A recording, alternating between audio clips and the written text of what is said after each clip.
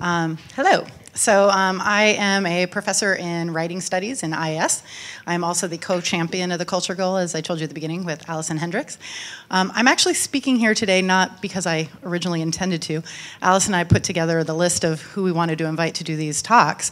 And after we were done, I mentioned a few things that were going on. And she goes, you need to do one of the talks. So it occurred to me I should do one of the talks.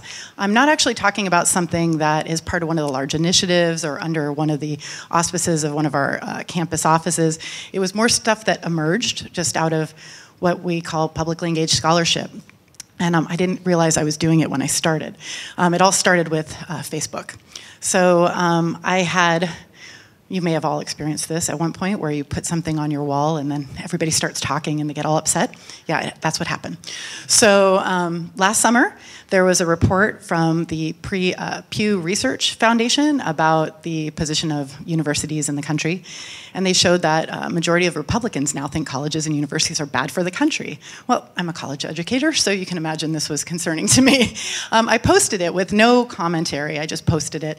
And my wall just got filled with friends and family and colleagues from both sides of the aisle arguing about what it is we're doing in colleges. And some were concerned that every professor here is a extreme liberal who's trying to brainwash students to be liberal and if they're Republican.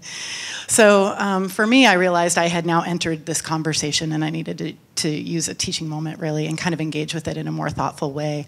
So I wrote an op-ed piece which came out in the Seattle Times in November, and this was actually part of an initiative. I kind of joined some faculty, including Sharon, to go do a core seminar through the op-ed project, but we weren't part of the big fellows project that the campus did. We did use professional development money though, which was great.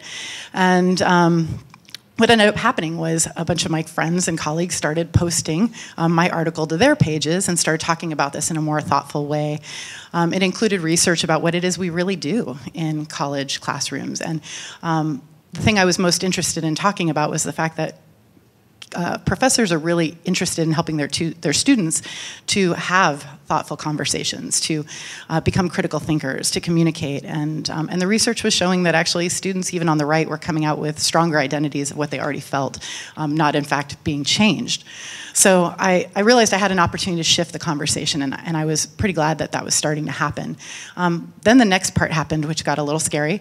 I was approached by KVI Talk Radio, and John Carlson wanted to interview me about free speech on campus. And I was like, well, that's not actually what my talk or my paper was about. I was really talking about what we do in the classroom. So I got some support on campus. I talked to our people here in advancement, and I said, how do I do this? This is a live radio show. It could be an ambush.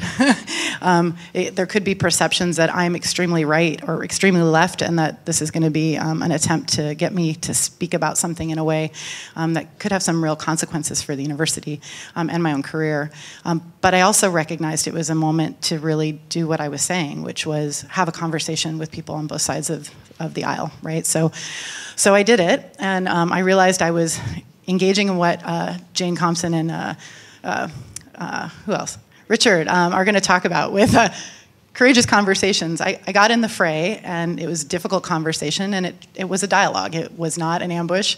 It did not turn into a heavily heated debate. There were moments, it got a little scary, but for the most part, I was able to have an important conversation. I even got text messages from friends I knew who heard me on the radio that had been listening. And they were like, hey, I just heard you. That was cool. We should talk about that over beer. So, which brought us to the next thing. Then I was asked from the UW Alumni Association and UW Impact, which is the legislative branch of our Alumni Association, to come and facilitate a talk. It was a pilot project they decided to do called Drinks and Dialogue. And it was in Seattle a month ago at the Central Cinema, and this one was called Bridging the Divide, but there's going to be different topics at some point. And so we brought people together. There was about 90 people, and part of the discussion was, how do you talk with people in your life who have opposing views? And I'm not an expert, and I told them that as well, but all of us are doing this work, and if we're going to do it, we need to stay open and find ways to do that. So I realize I'm a rhetoric professor. I study communication. I study online communication. I figure it's time to kind of use my powers for good in this way, so I'm working on that. So the next step for me after this engagement and just community conversations is finding ways to continue the conversation. So there's some stuff on the agenda. I've been approached by the Office of Global Affairs and the Office of Equity and Inclusion, and we're looking at doing an event here on campus in the spring. And it looks like the Alumni Association also wants to do a community event in Tacoma. So, and they are even talking about something maybe on the other side of the mountains. I don't know. But this is kind of growing, and it was a little unexpected, but I realize it's important. And as somebody who's really very invested in the culture on our campus, and knowing it's been a really difficult couple of years to have difficult conversations, I want to find a way to do that. So this is the work I'm doing. If people want to get involved, please do check in with me. I'd love to chat with you about it. Thanks for your time and your ear. Thanks.